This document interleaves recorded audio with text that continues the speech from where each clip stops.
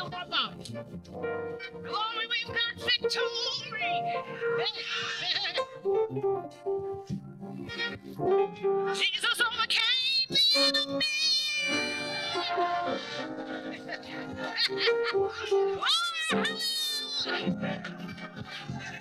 I've got the victory.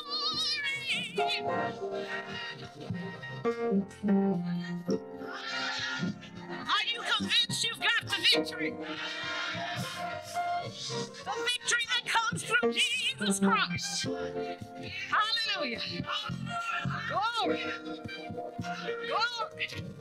Hallelujah. I can hang out there a little bit, but glory, hallelujah. I'm an overcomer. I'm a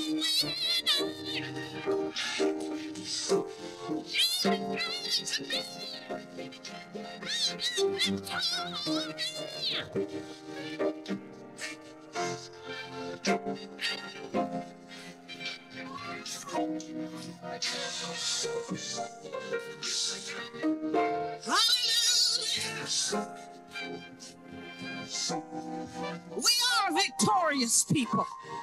And when you know you've got victory, you act like it. I'm walking over my circumstances and situations. Nothing the devil puts in front of me is gonna block my path. I'll step on his neck because Jesus gave me authority. Yes, he did. He gave it to you and me. Glory, hallelujah, hallelujah, hallelujah. I've got it.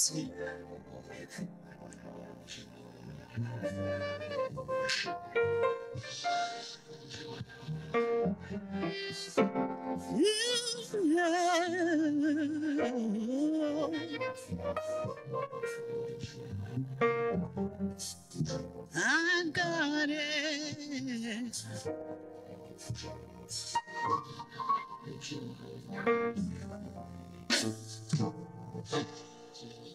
Hallelujah. Hallelujah. Thank God for the victory. Thank God for the victory that comes to us through Jesus Christ. Thank God for the victory. Glory, hallelujah. Glory, hallelujah. Glory, hallelujah. Glory, hallelujah. Glory, hallelujah.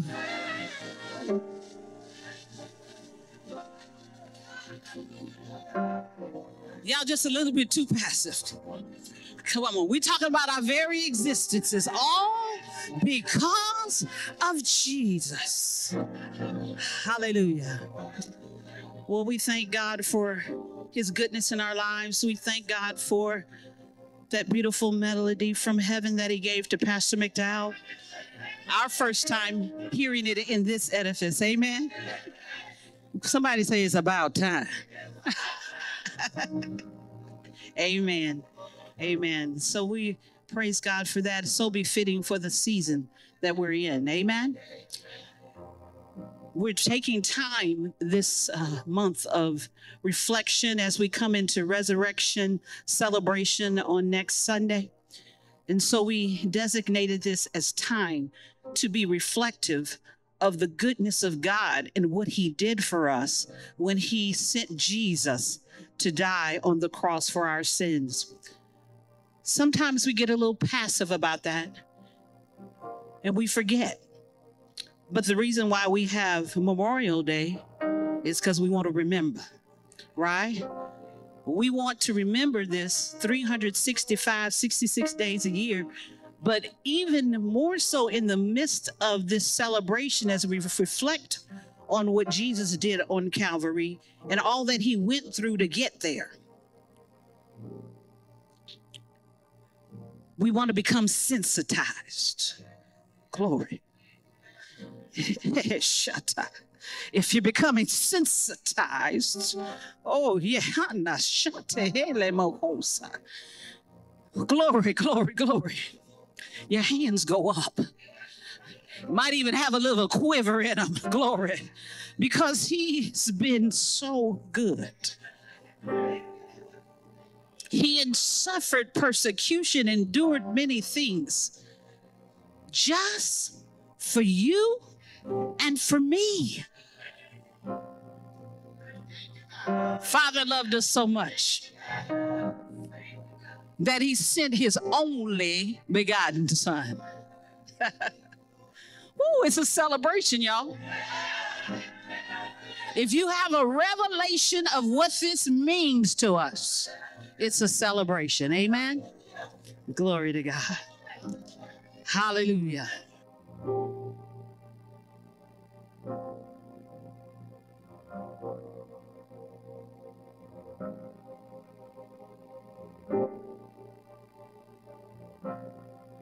It's on, it's just we're on. Hallelujah. If you can just give us a little more volume. Heavenly Father, we thank you for this time of gathering around your word and reflecting on you and your goodness in our lives. Wonderful things that you've done on our behalf. We especially delight to celebrate and to reflect on what Jesus did when he came into the earth for us. And we thank you that we're inspired by his deeds and his acts. And we thank you, Father, that we'll continue, therefore, in them to bring you all the glory, bring you all the honor, because Jesus paved the way for us to be able to do it. We give you glory, honor, and praise. In Jesus' name, amen. You may be seated. Hallelujah. Well, praise the Lord. I thank God for the opportunity to be able to stand before you once again, and thank God for Pastor McDowell willing to give me this privilege. I don't take it lightly.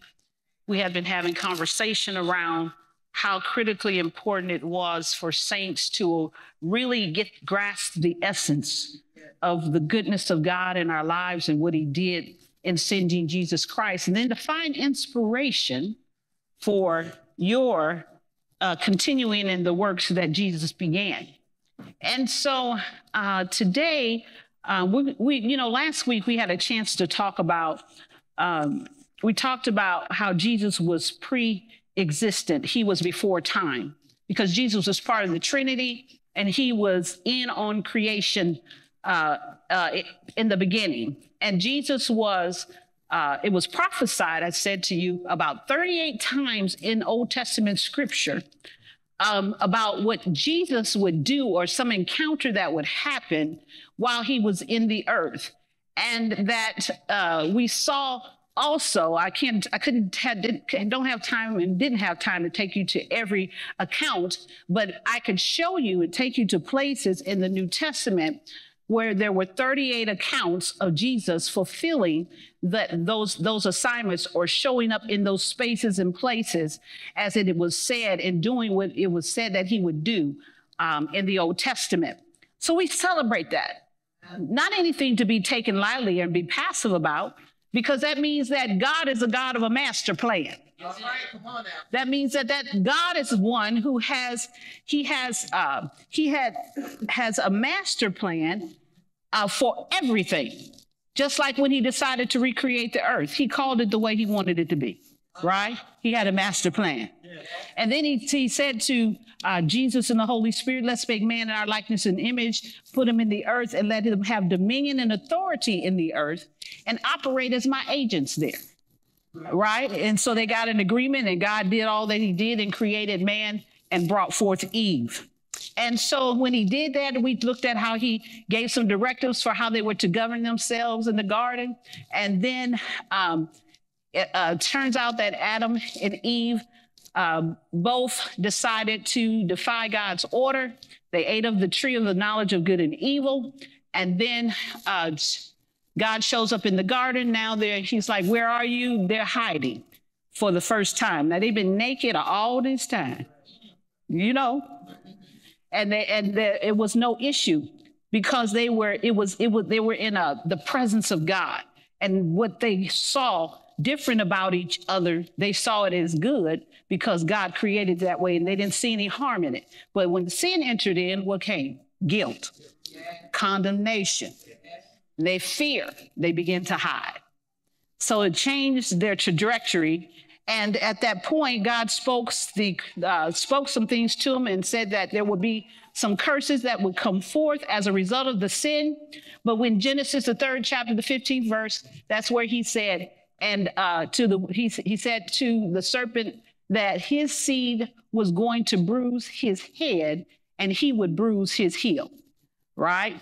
Okay. So now, so each prophecy was fulfilled according as it was written in the Word of God, in the Old Testament. But that was God's first time that he dispensed this information, that he had a plan of redemption and that Jesus was that plan.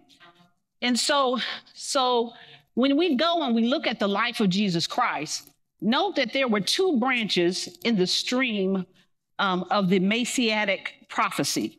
There were 2 streams. One stream was that he would reign Messiah, the kingly Messiah. And then the other was the prophecy of the suffering of a Messiah. So Jesus, even though he was king and he would reign as king, he would suffer through some things as the Messiah. And so just when you start thinking about, so when some circumstances seem to present in your life, and you can't quite figure out how that ended up happening that way because you've really been trying to live to glorify God with your life. And so recognize that sometimes suffering comes with this journey. Sometimes suffering comes with this journey, but I realize in the moments and the seasons of life that I suffered, it was part of the making. See, how you go through it will determine how you come out of it. So if you decide if you decide, God, I'm in this, all of this opposition is coming against me, but I know that the Bible says, when you on my side, who can be against me? And that I'm going to be victorious. I'm going to win, and I can survive this because you are with me everywhere I go, and you're with me in every situation. Amen? Amen. So these accounts in the Bible, those 38 accounts, help us to serves as evidence to know that God is sovereign. And God is sovereign. He is meaning from a political concept, that refers to dominant power or supreme authority. As it pertains to God, it says his absolute right in ruling to do all things according to his own good pleasure. So God is sovereign and he can do what he wants, when he wants to, how he wants to do it. So there were some things that God called for, and those things that he called for is he established as his will and his purpose and his plan. And all he needs is for us to recognize him to be sovereign and embrace it. Amen. All right. So he is the God of a master plan. We read over in Psalms 37 last week how the steps of a good man are ordered by the Lord, and he delighteth in his way. So even God orders steps for Jesus, he orders steps for us. All right. And so his plan is depicted by the steps that he orders and reveals. And so his plan for all his children, beginning with Jesus, evolves the outline, the forecast that he has for you, the direction that he wants you to go comes when he reveals his plan to you, or when he's able to reveal his plan to you. And I think that's critically important to think about too. It's when he's able to reveal it to you. If you don't want to know it, he could be doing all this. Hey, you. You know how you're talking to them. So if you don't want to know, then it's not his fault, because I guarantee you he's trying to reveal it. Yes. So in Isaiah 46, the 9th chapter, the 13th verse, y'all could probably quote it, but I'll just read it real quickly. Isaiah 46, and I need to make sure I'm hurrying up because I want to share with you all some specific things about Jesus' encounter.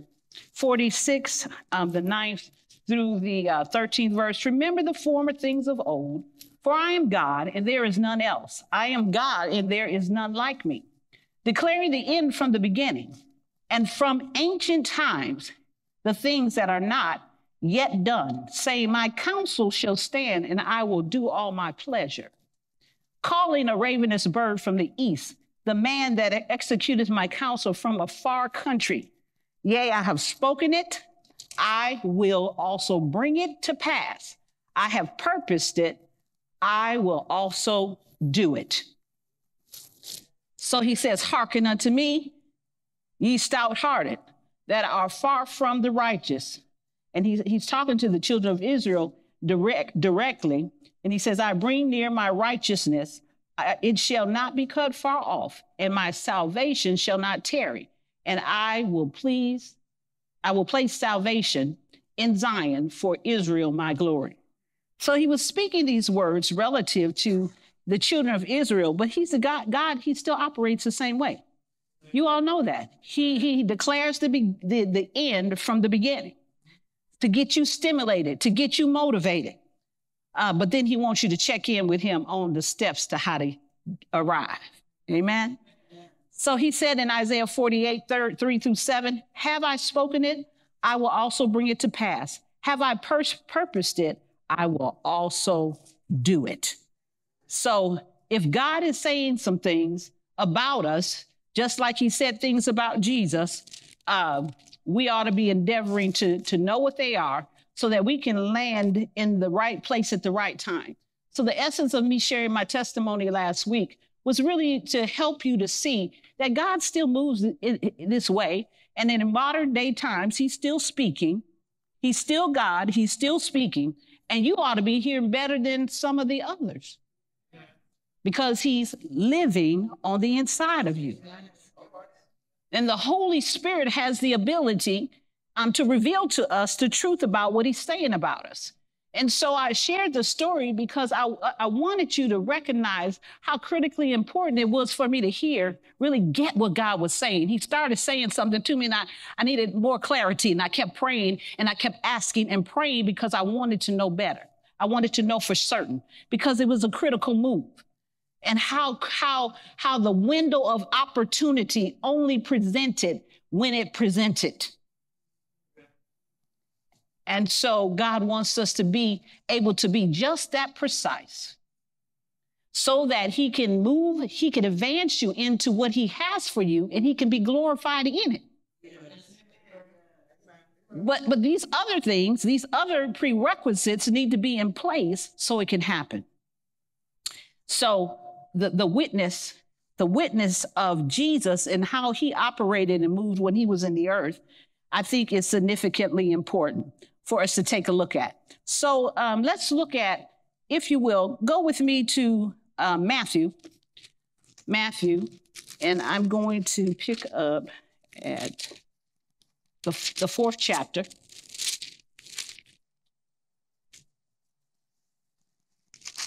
All right, the 4th chapter, and picking up at the 1st verse. It says, then was Jesus led up by the Spirit into the wilderness to be tempted of the devil. And when he had fasted 40 days and 40 nights, he was afterward and hungered. And when the tempter came to him and said, if thou be the Son of God, command these stones to be made bread. But he answered and said, it is written, man shall not live by bread alone, but every word that proceedeth out of the mouth of God. And then the devil taketh him up into the holy city and setteth him on a pinnacle of the temple and said unto him, if thou be the Son of God, cast thyself down, for it is written, he shall give his angels charge concerning thee, and in their hands they shall bear thee up, lest at any time thou dash thy foot against a stone. And Jesus said unto him, is it written again, thou shalt not tempt the Lord thy God? And the devil taketh him up into an exceeding high mountain, and showeth him all the kingdoms of the world and the glory of them, and said unto him, all these things will I give thee, if thou wilt fall down and worship me. Then said Jesus unto him, get thee hence, Satan, for it is written, thou shalt worship the Lord thy God, and him only shalt thou serve. Then the devil leaveth him, and behold, angels came and ministered unto him. So the angels came and ministered unto Jesus as he endured this encounter with the enemy. So Jesus had showed up on the scene to be baptized. John the Baptist had been speaking of the one who was to come when he came. And John said he was not worthy to take the latchets off his shoe. But Jesus said, because it is written, according to the scripture, do as it was said and baptize me. All right. So that was an encounter that had been prophesied in Old Testament, and now is playing out in the New Testament. And then when he baptized him, John's eyes were open and he saw the dove of the Holy Spirit come to rest upon him. Right. And so then he said, for sure, this is the Messiah, the Son of the living God, because the Lord had told him when the one who he would see the dove descending upon, that was the one, right? All right. So what do we learn here from here is that Jesus was immediately led into the wilderness to go and fast for 40 days and 40 nights. And Jesus also was there he was there to spend time with God and to be getting ready for the release of him stepping into his ministry. But he also was led there to be tempted of the devil. So now there was some suffering that came as a result of just doing the fast and buffeting the flesh. But then the enemy came to try to sift him and trip him up so that he wouldn't complete his assignment. And so as it goes, Satan, having been cast out of heaven by the Lord when he sinned against God in heaven, Satan's full fury has ever since been turned against God and his work. During Jesus' incarnation, that wrath was specifically focused in all its intensity against the Son and against his divine mission of salvation. The devil's single purpose is to frustrate the plan of God and to usurp the place of God. Yeah. And so he wants to mess up, interrupt the plans that God has, and he wants to act like he's got power and authority over him. It's like he didn't get the message when he got kicked out of heaven. I mean, he convinced a third of the heavenly hosts. I guess he felt like he was successful to some degree. So now, why change up his game? He wants to sift us. He wants to keep us from coming in with what God has planned for us. He therefore continually attacks Christ and all who belong to him. He also pursues every effort to keep others from coming to Christ. Okay, so we want to know that what he was doing to Jesus, according to this, is the same that he would be doing to us. I mean, really, if he was willing to do that to Jesus, the Son of the living God, what makes us think he won't try us? So what we should know is that God never tests in the sense of enticing to evil. Let no one say, this is what the scripture says, let no one say when he is tempted, I am being tempted by God. For God cannot be tempted by evil, and he himself does not tempt anyone. But each one is tempted when he is carried away and enticed in his own lust. That's what the scripture says. So now all 5 of the forms of to tempt in those verses are indication of the negative side of testing and the inducement to evil. But God never has a part in this sort of testing. But he can and will turn even the worst sort of testing into the right sort. So when it is surrendered to his will and power, it is God's great desire to turn into victory what Satan intends for failure, to strengthen us at the very point where the adversary wants to find us weak. Somebody need to say, I'm not going to let him find me weak. You know he's coming for you. Amen. The minute you make a decision that I'm going to do what God wants me to do, I'm going hard for God. I love him with all my heart, and I'm going to give him all of me. And the first assignment he gives you, and you get a little success, you get excited. And then the enemy comes to try to take your zeal away and your confidence away. We don't want to let him have that space. All right, so Jesus was tempted. The first temptation in the wilderness implied essentially the same mocking taunt that the crowds made at the crucifixion. So the first thing that Lucifer said to him, let me go back to the first one. I done turned my page and lost my place. Somebody tell me what was the first temptation? Turn those stones to bread, because you know you're hungry, boy. Right?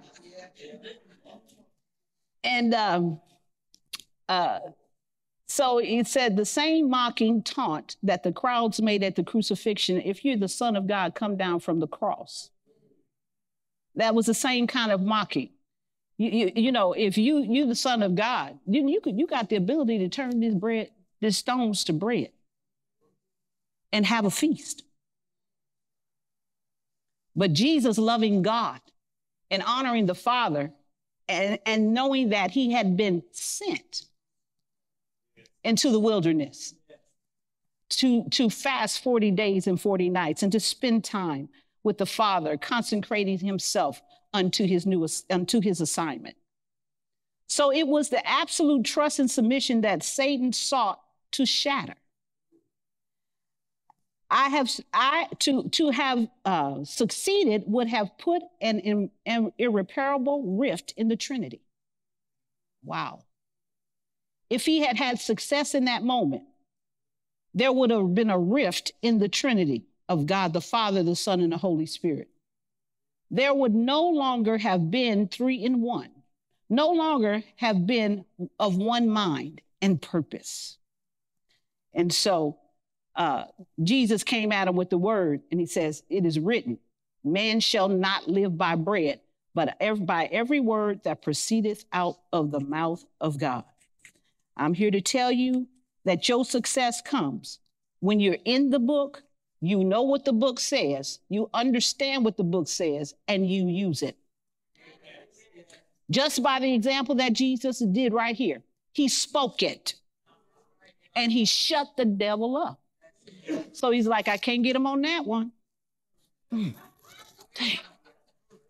Come on. So then he goes and he comes, then he talks about he will give his angels charge over you. Well, let me go. Then the devil took him up to the holy city and had him stand on the pinnacle of the temple and said to him, if you are the Son of God, throw yourself down. Just go and do it. For it is written, he will give his angels charge concerning you, and on their hands they will bear you up, lest they strike your foot against a stone.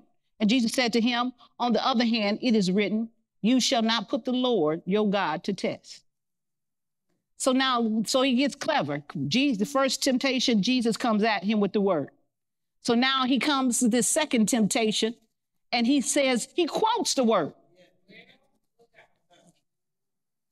He's a deceiver. He's crafty, the scripture says. Okay, so he quotes the word. But then Jesus resists him. And he tells him that you don't tempt the Lord. You don't test him that kind of way. That's a misappropriation of the use of God's word. It's kind of like the people that start, when they say we can tread on serpents and scorpions, and they started a religion around dancing on serpents. We've had reports. Because they were tempting the Lord. It was inappropriate. So some came to demise. And so he says he will give his angels charge over you, and on their hands will bear you up, lest ye strike your foot against a stone. Truly, God would have sent angels. God did make this promise in his word, but Jesus lived only by the word of God. Then he would be confronted by something from the word of God. You claim to be God's son, and you claim to trust his word, Satan was saying. If so, why don't you demonstrate your sonship and prove the truth of God's word by putting him to a test, a scriptural test? And if you won't use your own divine power to help yourself, let the Father use his divine power to help you. If you won't act independently of the Father, let the Father act. Give the Father a chance to fulfill the scripture I just quoted you. that was his mindset. So you have to know how to put the enemy in his place. So Jesus did it by what? Quoting the word with understanding. Not just saying the words, but quoting it with understanding. That's critically important for us. So Jesus was not willing to participate. So I'm picking my pace here. So then the last one was, he said he took him to, in the verse 8, again, the devil took him to a very high mountain and showed him all the kingdoms of the world and their glory, and said unto him, all these things will I give you, if you fall down and worship me.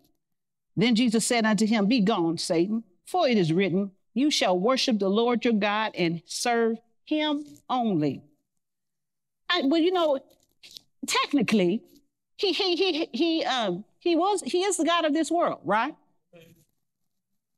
That's what the scripture says, that when Adam sinned in the garden, he gave him that authority to be the God of this world. The thing about it is, Satan knows that that's only a temporal situation. He knew that he knows that that's only a temporal situation. And the beginning of the end starts with Jesus coming into the world and then completing his work on Calvary, and then going to the grave and coming up with all authority and power. And so Jesus just shut him down and told him what? Be gone. Get back, Satan. Y'all know how the old saints used to say. And what did he do? What did Satan do? He left. He left. Yes, and Pastor said he left for a season. That's right. He will come. If you are victorious, he going to come back and try to come another angle or come another way. And if he find a way, an angle that seems to get you every time, that's the way he going to keep coming. Do y'all understand that?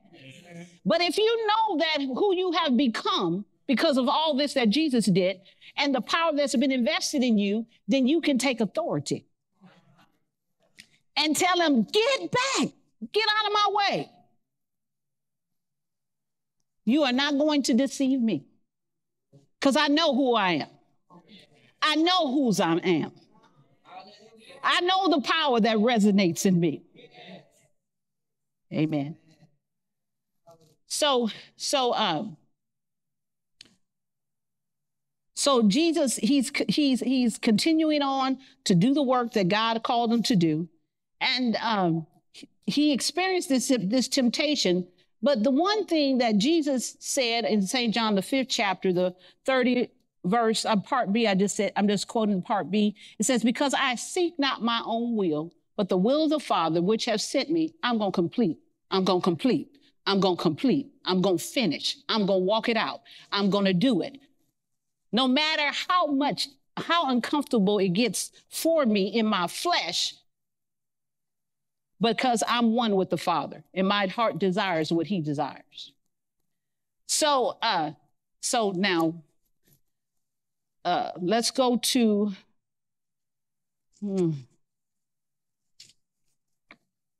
Matthew, the 14th chapter.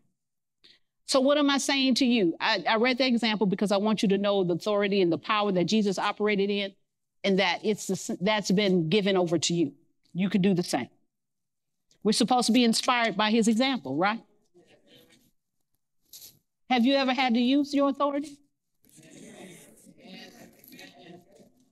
Well, amen. Y'all sitting there real quiet. But if you know that you had to pull up some stuff, call on some scripture, and declare it in the midst of adversity. I mean, smoke all around. You can't see with your natural eyes, but you know through the eyes of the Spirit that victory is yours. So in the 14th chapter, Jesus, the 10th verse, I'm gonna read this real quick because I got to hurry up. And as he sent, he sent and beheaded John in prison. So John the Baptist was put in prison, and Herod's daughter asked for the head of John the Baptist as a birthday present. And so he gave her what she wanted. And as his head was brought in a charger and given to the damsel, and she brought it to her mother. And his disciples came and took up the body and buried it, and went and told Jesus. When Jesus heard of it, he departed thence by ship into a desert place apart. And when the people had heard thereof, they followed him on foot out of the cities. And Jesus went forth and saw a great multitude, and was moved with compassion toward them, and healed their sick. And when it was evening, his disciples came to him, saying, this is a desert place, and the time is now past. Send the multitude away, that they may go into the villages and buy themselves victuals. And Jesus said unto them, they need not depart. Give ye them to eat. And they say unto him, we have here but 5 loaves and 2 fishes. I doubt that that's going to satisfy all these people. And he said, bring them hither. Bring them to me. Bring me the fish and the loaves. And he commanded the multitude to sit down on the grass, and took the 5 loaves and the 2 fishes, and looking up to heaven, he blessed and brake and gave the loaves to his disciples, and the disciples to the multitude. And they did all eat and were filled. And they took up of the fragments that remained 12 baskets full. So they had more left over than what they started with. You need to see the supernatural showing up in a situation that was impossible. They couldn't serve those people. They couldn't feed them. But Jesus, and it says, and they had eaten, they that had eaten were about 5,000 men, beside women and children. 5,000 men got served, and the women and children. You know it was more than one child per family. And in that day, they might have had multiple wives.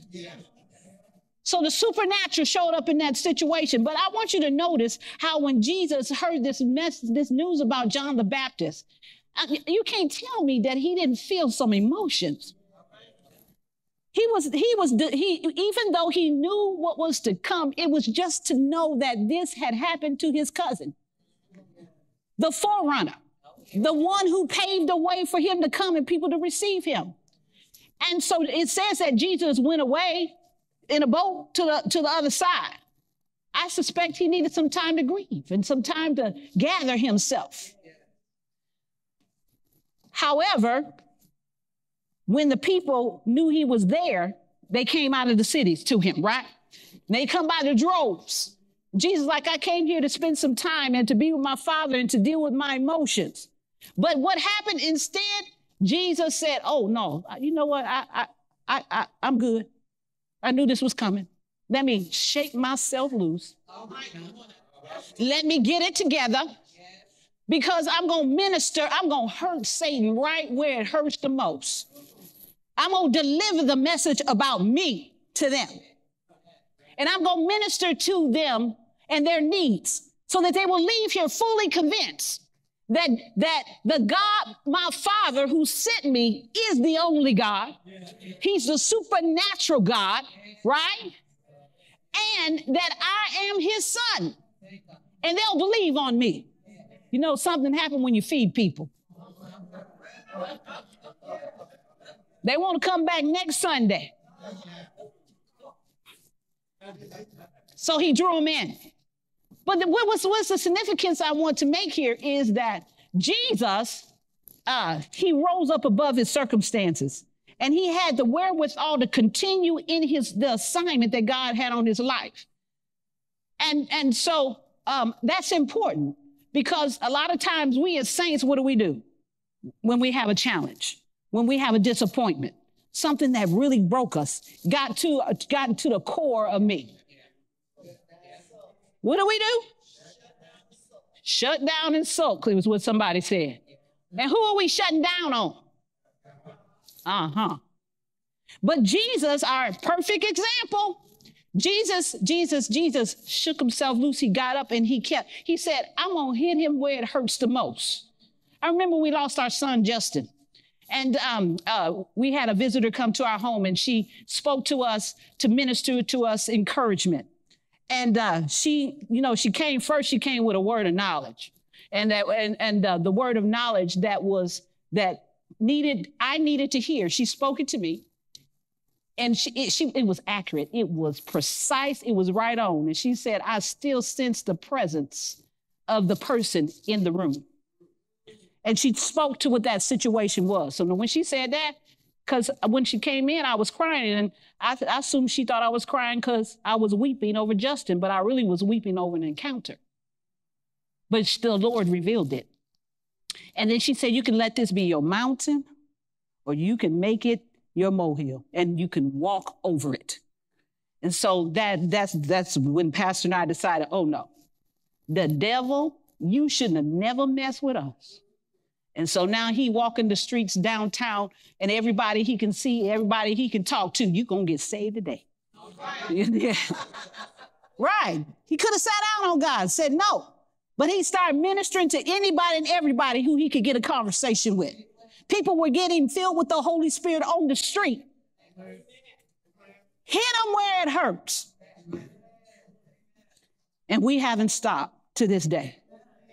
Glory to God. All right, so I'm saying that to you because you don't want to sit down on God in your distress. Make sure that when in your distress, your disappointment, your hurt, your pain, and frustration, that you cast the care over to the Lord. He knows you aching. He knows. He understands. He knows you're in distress. But cast the care over to the Lord and let him care for you. Let him bring you comfort. So don't be weary in well-doing, because you'll reap a harvest if you faint not. So if you take a hit, just get up, fight back, hit him back. You know how some of y'all parents used to say, if they hit you and you come home and you tell me they beat you up, I'm gonna give you a spanking, right?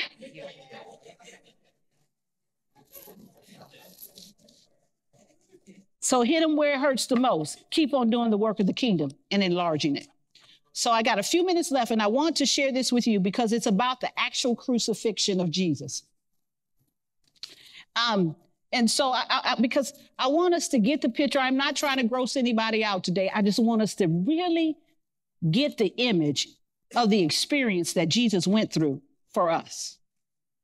Okay, so in the infinite psychic and spiritual suffering of the incarnate God in atonement for the sins of a fallen man, I have no competence to discuss. So this was written by Dr. Davis, who did an analysis and a study on what the experience really was like for Jesus. And he says, however, the physiological and anatomical aspects of our Lord's passion we can examine in some detail. What did the body of Jesus of Nazareth actually endure during those hours of torture? This led me first to the study of the practice of the crucifixion itself. I want y'all to see the lettering. So if I'm stumbling, just bear with me. I'm trying to make this one contact work. Come on, get with the program. It is not wonderful. Okay. So he said, so that is the torture and the execution of a person by fixation to a cross. And apparently the first known practice of crucifixion was by the Persians, but then the practice ended up coming into the Roman culture. Okay, so now the physical passion of Christ began in Gethsemane, or in the many aspects of the individual suffering. I shall only discuss one of the physiological interests, the bloody sweat. It is interpreting that the physician of the group, it is interpreted that the physician of the group, St. Luke, because Luke was a doctor, is the only one to mention this in his writing, because he's a doctor. And he says, and being in agony, he prayed the longer, and his sweat became as drops of blood trickling down upon the ground. Every attempt had been used by mockers, scholars, to explain away this phase, apparently under the mistaken impression that this just doesn't happen. So people didn't believe it was true, that it could happen. So he's saying that a great deal of effort could be saved by consulting with medical literature. So that's where he found this information. And he says that after the arrest, in the middle of the night, Jesus was brought before the Sanhedrin and the council and the high priest. And it is here that the first physical trauma was inflicted. A soldier struck Jesus across the face from remaining silent when questioned by Caiaphas. The palace guards, then blindfolded him and mockingly taunted him to identify them as they each passed by. They spat on him and struck him in the face. In the early morning, Jesus, battered and bruised, dehydrated and exhausted from a sleepless night, is taken across Jerusalem to the fortress Antonia and the seat of the government of the prosecutor of Judea. And when he's taken there, Jesus apparently suffered no physical mistreatment at that time, at that location. But many scholars believe that Pilate originally ordered Jesus scourged as his full punishment, and that the death sentence by crucifixion came only in response to the taunt by the mob that the procurator, was not properly defending Caesar against the pretenders, who claimed to be king of the Jews. So the preparations for the scourging are carried out, and the prisoner is stripped of his clothing and his hands tied to a post above his head. It is doubtful whether the Romans made him attempt to follow the Jewish law in this matter of scourging. The Jews had an ancient law prohibiting more than 40 lashes. The Pharisees, always making sure that the law was strictly kept, insisted that only 39 lashes be given, because they wanted to make sure they didn't cross 40, because then they would have been out of order. So the Romans, they step forward and they begin, and they put a crown on his head. And the Roman soldier put this item in his hand, which was a flagrum. And this is a sort of whip consisting of several heavy leather thongs and 2 small balls of lead attached near the end of each. So the heavy whip is brought down with full force against and again across Jesus' shoulder, back, and legs. At first, the heavy thongs cut through the skin only. Then as the blows continued, they cut deeper into the subcutaneous tissues, producing first an oozing of blood from the capillaries. I know that. I used to say it when I sold the medicine. And veins of the skin. And finally, spurting arterial bleeding from vessels in the underlying muscles. The small balls of lead first produce large, deep bruises, which are broken open by subsequent blows. Finally, the skin of the back is hanging in a long ribbons, and the entire area is an unrecognizable mass of torn. Get that picture. Bleeding tissue just hanging.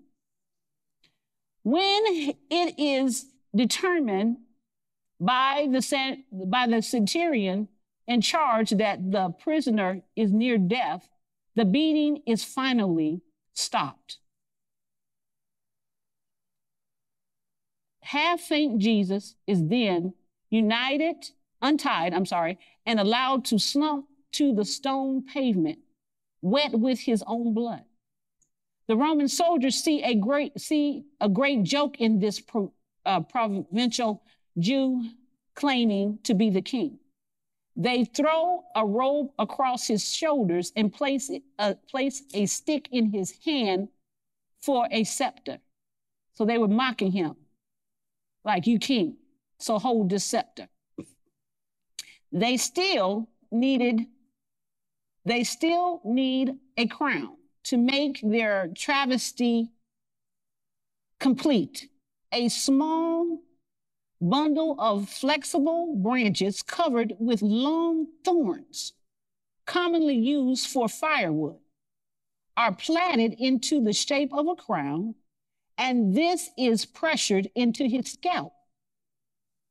Again, there is bleeding, and the scalp being one of the most vascular areas of the body, so there was a lot of bleeding. After mocking him and striking him across the face, the soldiers take the stick from his hand and strike him across the head, driving the thorns deeper into his scalp. Finally, they tire of their sadistic sport, and the robe is torn from his back. This had already become adherent. So now he was bleeding. Remember, they tore the skin of his back, and it's just tissue. They put this robe on him, and now they rip it from him. But it had become attached to his back. It had become attached to the blood clots that were there. Woo. And the serum in the wounds. And its removal passed as in the careless removal of a surgical bandage that causes excruciating pain. Anybody ever, that you had something happen, they put surgical bandage on, and then they said time to take it off, and they go rip, and you wanted to slap them? I know. Why didn't you? No. So almost as though he were again being whipped, and the wounds again beginning to bleed. So he was experiencing it over again. In deference to Jewish custom, the Romans returned his garments. They gave him the garments, and then he went down along the road of Via Dolorosa on his way. And in spite of his efforts to walk erect, the weight of the heavy wooden beam, because they had to carry their own cross, together with the shock produced by the blood loss, is too much. He stumbles and falls. The rough wood of the beam gouges into the lacerated skin and muscles of the shoulder, because he's carrying it. Now see him. You're going to see a depiction. You're going to hear a little bit more about it next week, but he's carrying it on his shoulder. So he couldn't endure it. So the centurion, anxious to get on with the crucifixion, selects a person who's an onlooker, a North African onlooker named Simon of Cyrene, to carry the cross. And Jesus follows, still bleeding and sweating the cold, clammy sweat, bleeding from his shock that started in the garden. And he went 650 yards on the journey. And then when the journey was completed, then they again stripped him of his clothes. Ugh. The crucifixion begins. Jesus is offered wine mixed with myrrh and mild, like to serve as an analgesic to help with pain, but Jesus refuses to drink it. And Simon is ordered to place the cross on the ground, and then they threw Jesus on top of the cross backwards and his shoulders against the wood. Remember, his back is ripped. So they throw him on this cross with his bare back. And the legionnaire feels for the depression at the front of the wrist. So now when they say they nailed him in his hands, they pierced him in his hands, actually it was right here. Because if it had been in his hands, it wouldn't have been able to carry the weight. It was right here. And then they put the sign on his cross, Jesus of Nazareth, King of the Jews. And they nailed that in place. So they put the left foot, they pressed it backwards against the right foot. And with both feet extended, toes down, a nail is driven through the arch of each. You stub your toe, and you want Jesus to come, right? Oh my God. They put it through the two arches, the two feet stacked on each other, and it went through the arch of the feet, leaving the knees moderately flexed. The victim is now crucified. As he slowly sags down with more weight on the nails in the wrist. Excruciating fury pain shoots along the fingers and up the arms to explode in the brain. He feels that pain all the way up in his brain. The nails in the wrist are putting pressure on the median nerves. As he pushes himself upward to avoid this stretching torment, he tries to position himself a little better. He places his full weight on the nail through his feet. Again, there is scarring agony of the nail tearing through the nerves between the bones of the feet. And at this point, another phenomenon occurs. As the arms fatigue, great waves of cramps sweep over the muscles, knotting them in deep, relentless, throbbing pain. With these cramps comes inability to push himself upward anymore. Hanging by his arms, the pectoral muscles are paralyzed and the intercostal muscles are unable to act. Air can be drawn into the lungs, but cannot be exhaled.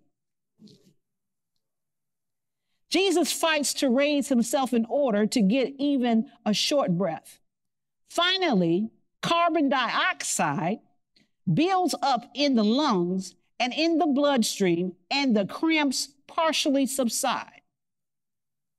He has some spasms, and he is able to push himself upward to exhale and bring in life-giving oxygen. It was undoubtedly during this period that he uttered the 7 short sentences which are recorded. Y'all know them. The first, as he looked down at the Roman soldiers throwing dice for his garment, he said, "Father, forgive them, for they know not what they do." How many of us would have been saying, "Forgive them"? We said, "Get them."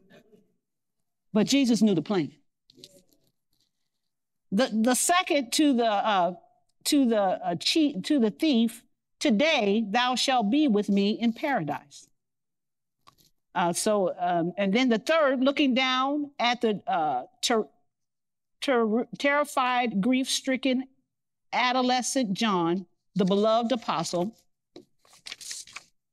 he said, "Behold thy mother," and looking to Mary, his mother, "Woman, behold thy son."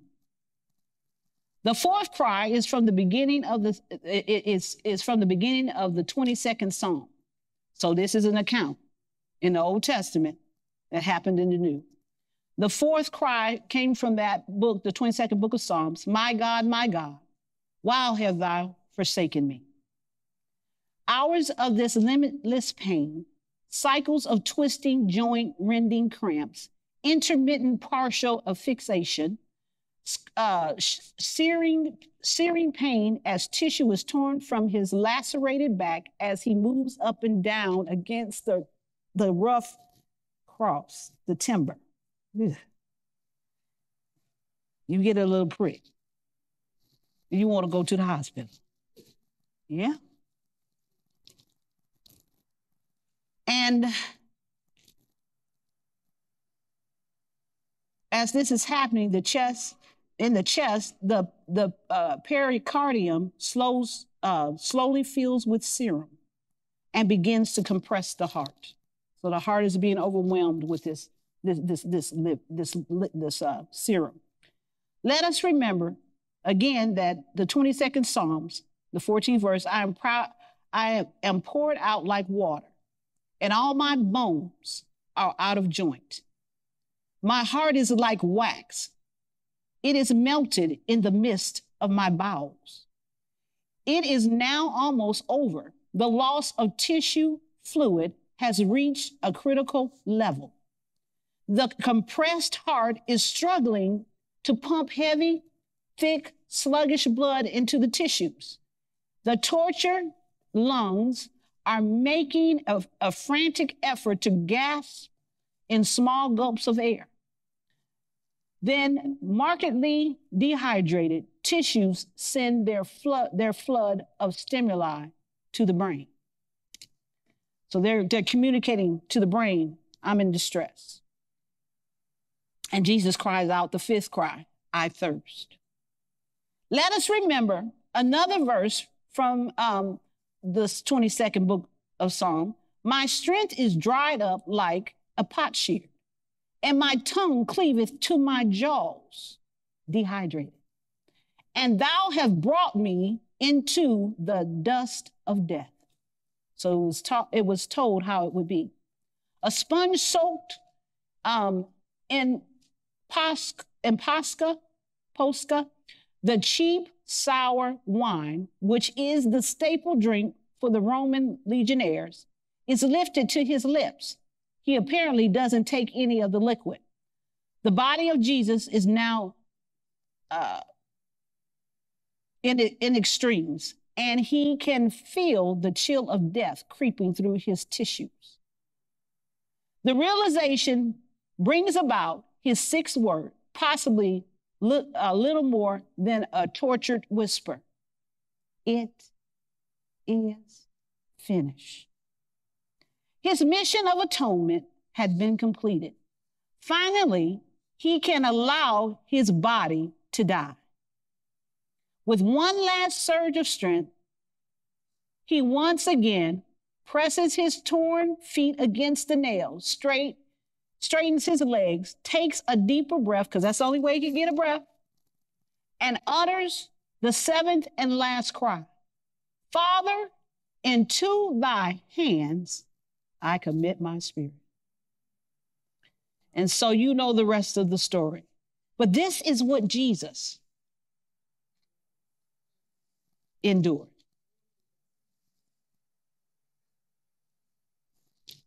Are y'all quiet because y'all in shock?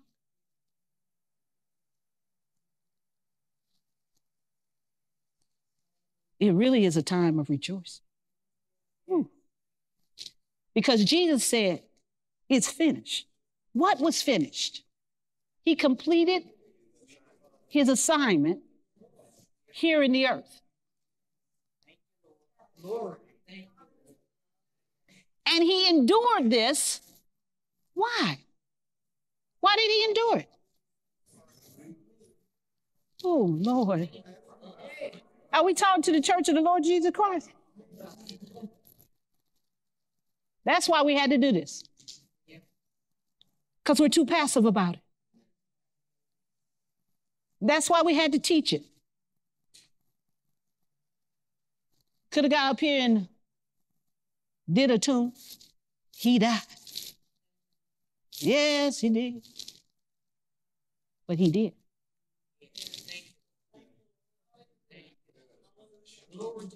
Want you to think about it. What it cost him to deliver to you a new name, a new identity. Glory. Woo. And finally put you in a position that you can do what he put Adam here to do in the first place. To walk in dominion, power, and authority.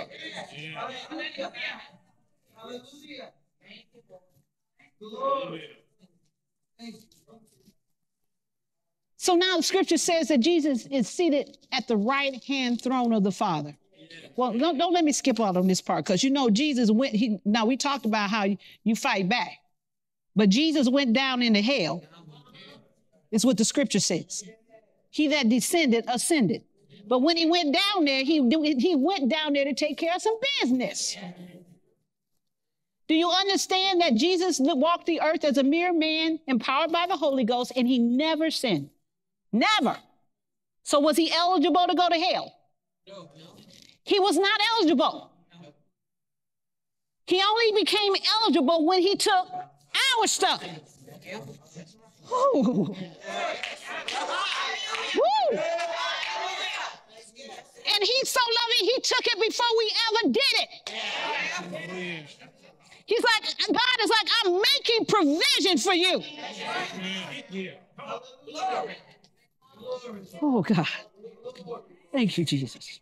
And so he went into hell, and the Bible says he went down there and he made an open show of the enemy.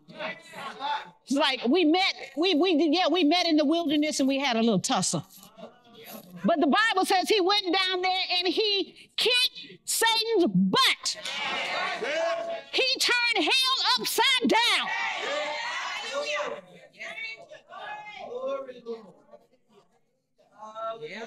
And he got up with all power and authority in his hands. First, he took back the keys to the kingdom. Why did he have to take them back? Because Adam gave them away. But over 2,000 years before that, Adam gave it away. But God said when it happened, this is what's going to happen. He had a master plan. He's got master plans for us. And then he went and he took his seat in heaven, seated at the right-hand throne of the Father after he had appeared unto the disciples. He went and sat at the right-hand throne of the Father. The Bible says he's sitting in a position of authority. And he's there making intercession for us. Come on, lighten up on Jesus. Lighten up on Jesus. Don't let him have to keep going hard on you in prayer and intercession. Just get with the program. Had he already done enough? No, apparently not, because we need his intercession. Amen. But what I'm saying is he's done enough for you to walk in your believer's authority. He's done enough for you to take on the assignment that God has for your life. Because just like Jesus had one, you have one. It's not just me and Pastor McDowell. No, you got an assignment. It may not be in this pulpit, but there's a pulpit out there somewhere for you. And so, and then it says over in Ephesians, that it's the next verse chapter, it says, I believe that's the 21st verse, it says, and we have been made to sit together with Christ Jesus. So if we're sitting together with him, there ought to be some oneness. Don't skip that part. Because Jesus came because he was one with the Father and the Holy Spirit. They were on one accord. So there should be, if we're sitting together with him, there ought to be some oneness. Some willingness to do what he's asking us to do. But then you also should know that he gave you the ability to do it. He sent the Holy Spirit to help you. And he willed that authority and power over to you. So now, just like you saw him, how you saw him handle the enemy, what you think you're supposed to do? But you got to do it by the same standard. Ooh. Glory to God. So I'm just saying, when we come to Resurrection Sunday, all of this should be resonating in your heart and in your mind. Woo. And there ought to be some joy. There ought to be some rejoicing. Glory. There ought to be some rejoicing. There ought to be some repentance. I'm saying there ought to be some repentance in the room. Because I realized that when Jesus kept going, because he knew it was his assignment, he didn't quit. There's people in this room that have quit. You done backed up on God. And he said the gifts and callings come without repentance. If he spoke to you about something, you know he has. And you drew back. This is a good time to get back on course. I don't know who you are, but you know. Don't let the suffering and the shedding of the blood go for naught. Amen. You know what was so supernatural about that situation with Jesus? After all of that, he didn't really die from the crucifixion itself.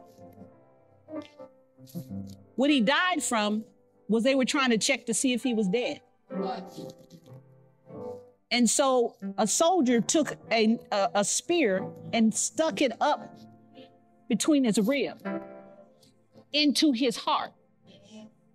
And when they did that, then the rest of the blood and serum came out, and he died. But the Bible says after all of that suffering, all that beating, where he was beaten so bad that you couldn't tell that he was disfigured so bad, you couldn't tell that he was a man or a woman. He did it for us all. Woo. But there was not one bone broken. Woo. Somebody said it reminded them of Elijah when he said, "Can these bones live again?"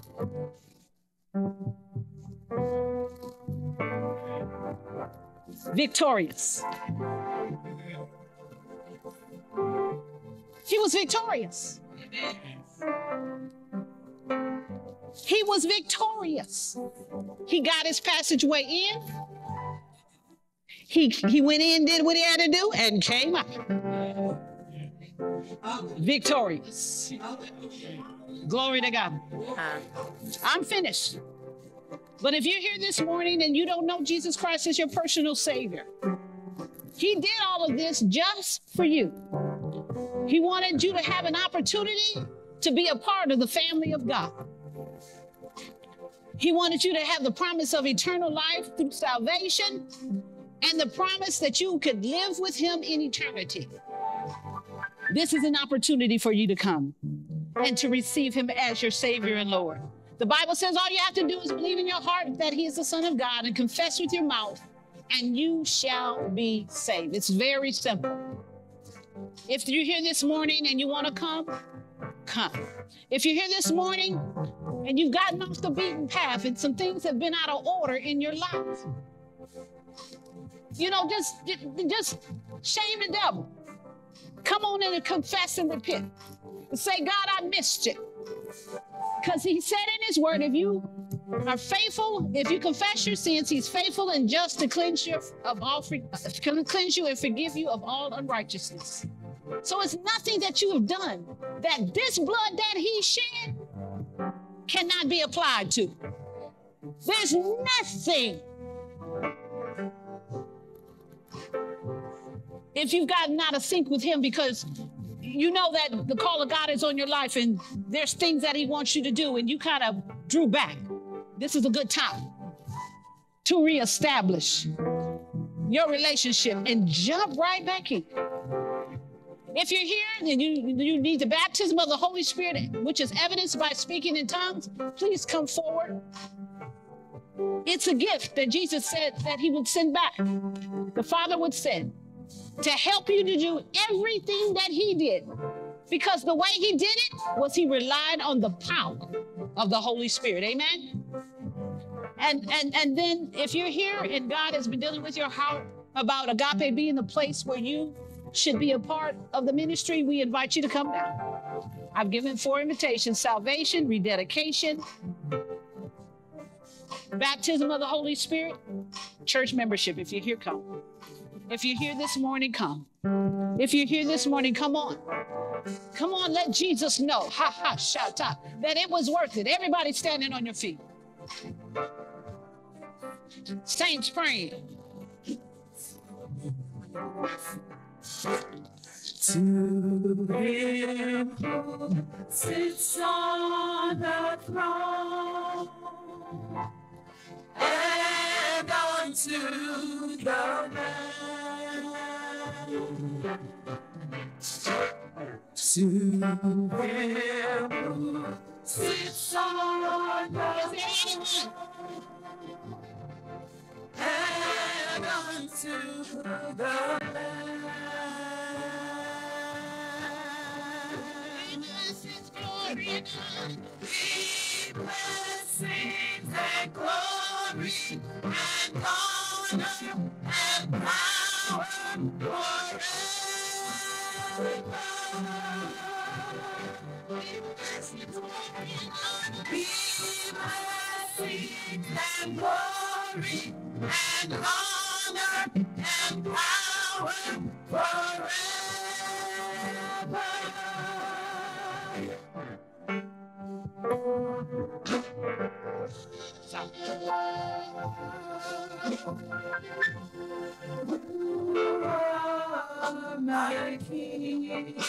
Hallelujah. He's our master. You are my master. You're my everything. My everything. You are my Lord. You are my Lord. That's why I sing to you. Come on, sing hallelujah. Hallelujah.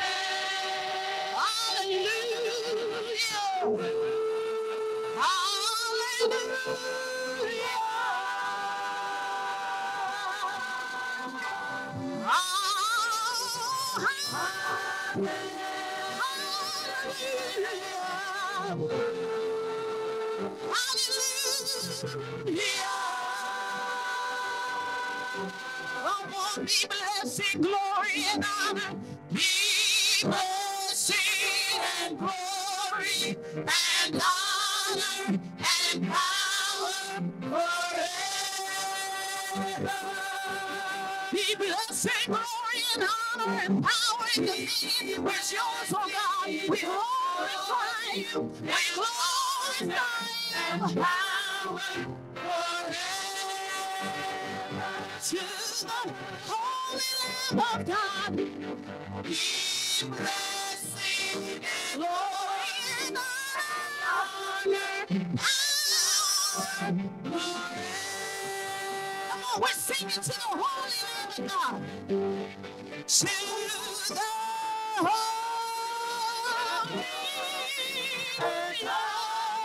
Lamb of God. And unto the whole world, the Lamb that was slain for you and me, blessing and glory and dominion and power. Holy, holy, holy, holy, holy, holy, be blessing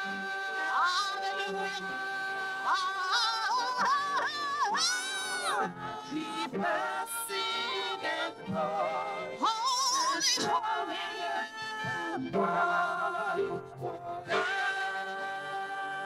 hallelujah. Glory to God. So, Heavenly Father, we thank you for this time of gathering. We thank you that we took time to reflect on what this is all about. Had it not been for you, Father, had it not been for Jesus, there would be no church. And so we glorify you in this place, and we thank you for the privilege of sonship.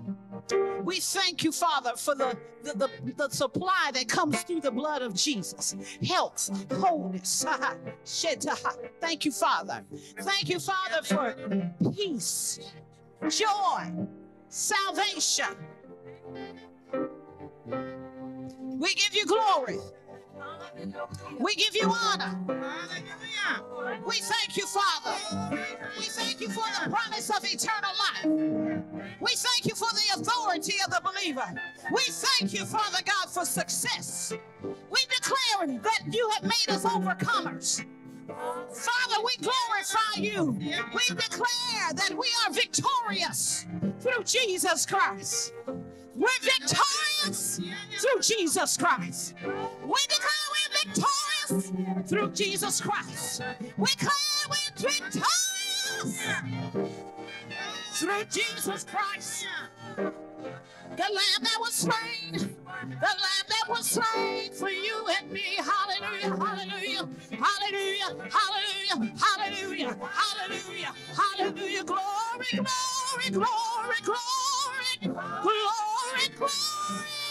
Hallelujah. Hallelujah.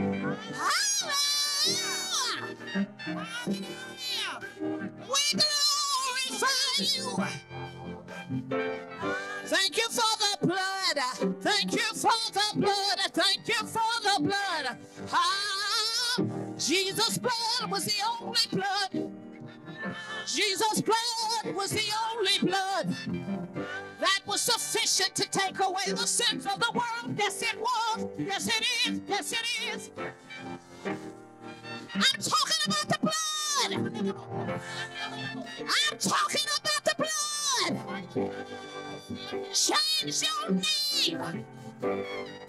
Change your name. Hallelujah. Hallelujah. Hallelujah. Glory, glory. Glory, glory. Glory, glory. Hallelujah. Hallelujah.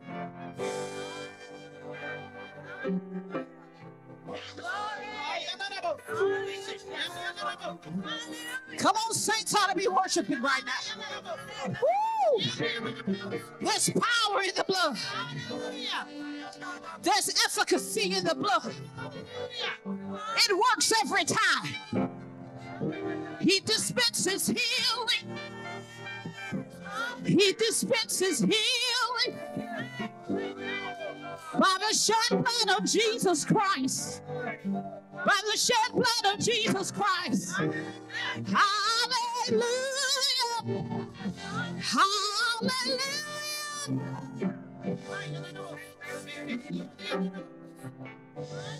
Glory to God.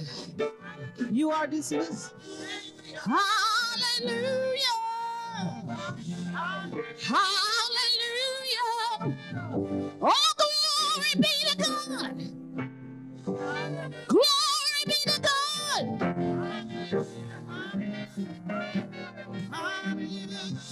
I have peace because of Jesus Christ. I have peace that surpasses all man's understanding because of Jesus Christ.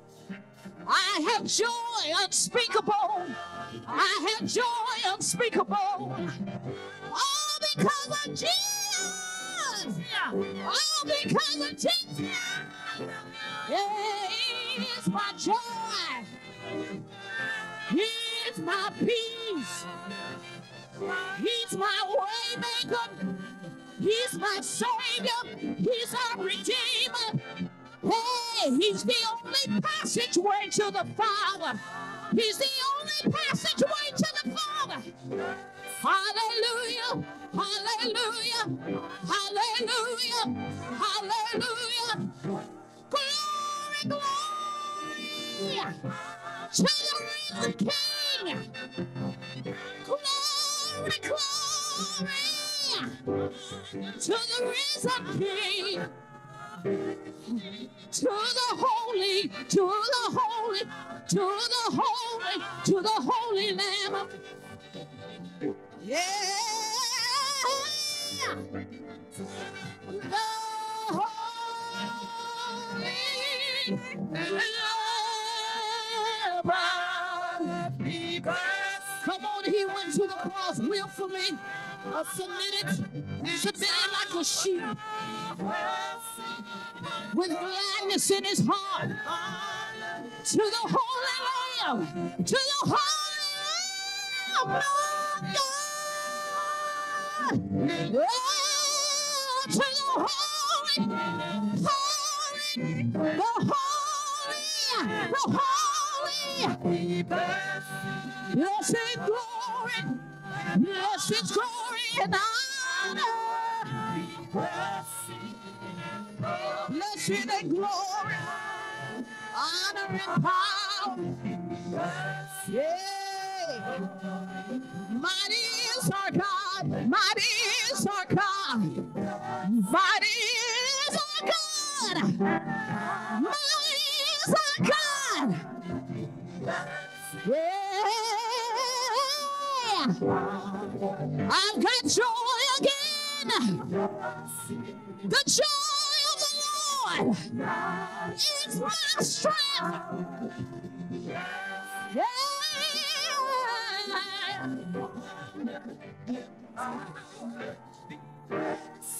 Be blessings and glory and honor.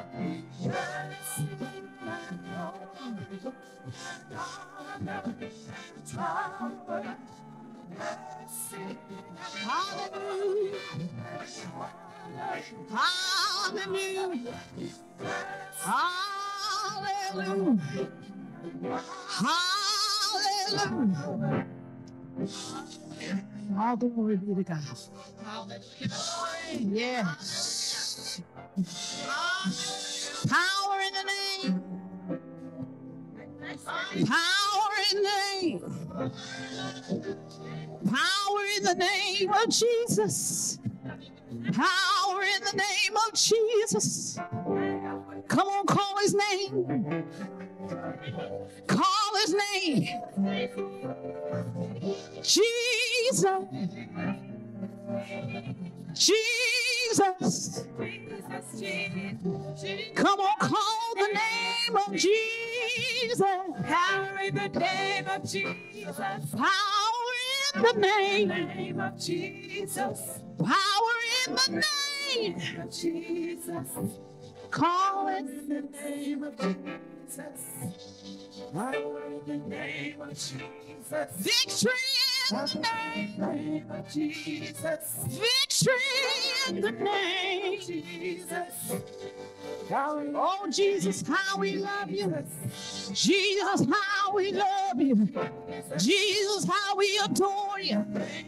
Jesus, how we adore you. Jesus. Hallelujah. Power in the name of Jesus. Power in the name of Jesus. Power in the name of Jesus. Power in the name of Jesus.